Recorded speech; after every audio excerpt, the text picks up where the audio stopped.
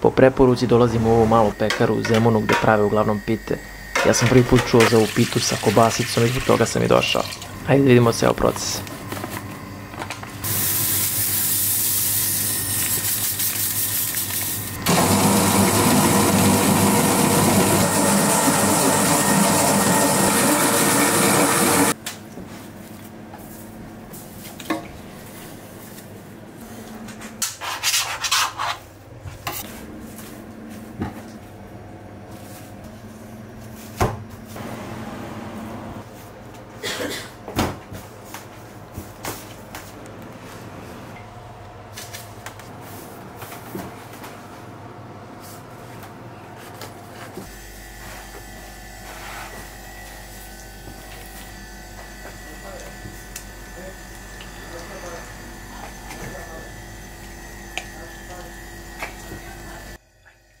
Ovo testo mora da odstoji 2 sata i onda može da krene sa pravljenjem prve pite.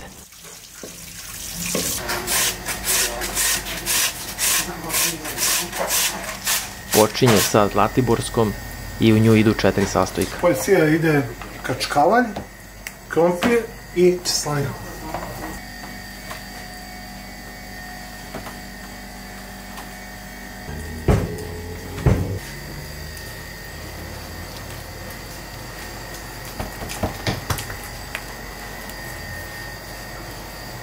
Onaj recept koji sam ostavio na početku je za 2 jufke, to jest za jednu tepsiju.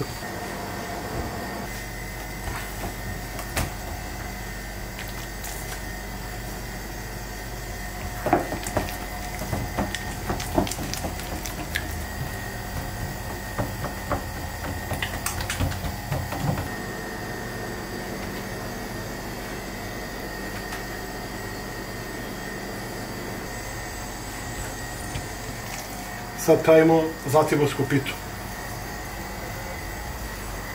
Sir, slanina, krompir, kačkavalj.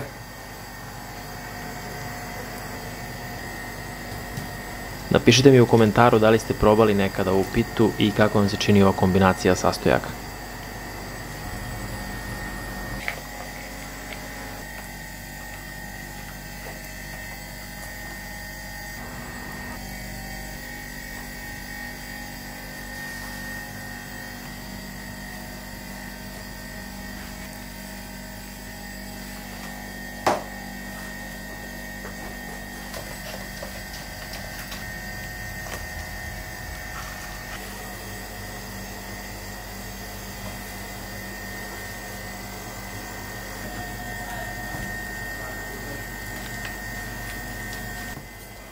Idemo dimljenu piletinu, neutralnu palavku i kačkavalj.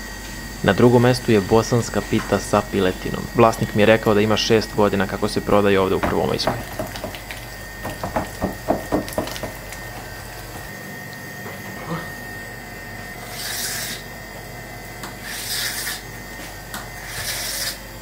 Malo je drugačiji način pravljenja od one prve i interesantno izgleda.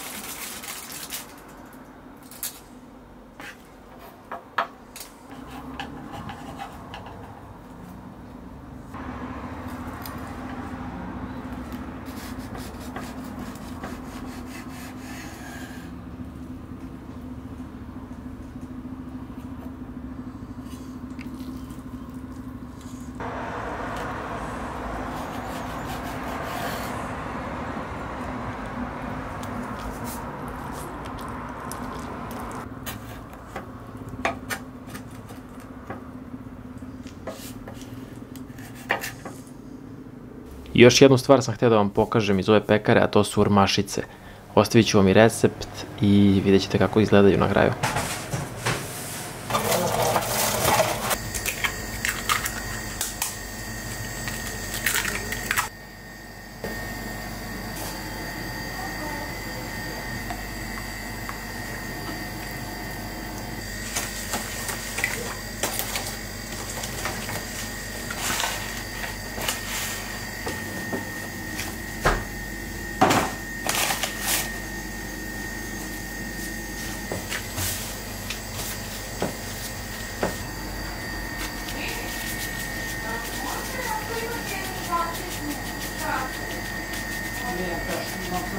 Ono što nismo snimili ovo veče je pravljenje šerbeta i polivanje urmašica. Ovdje konkretno prave tako što proključa 1,5 litra vode sa 1,5 kg šećera i dodaju limun unutra. Ako vam se dopao ovaj video, ne zaboravite da pogledate i prethodni klikom na prozor.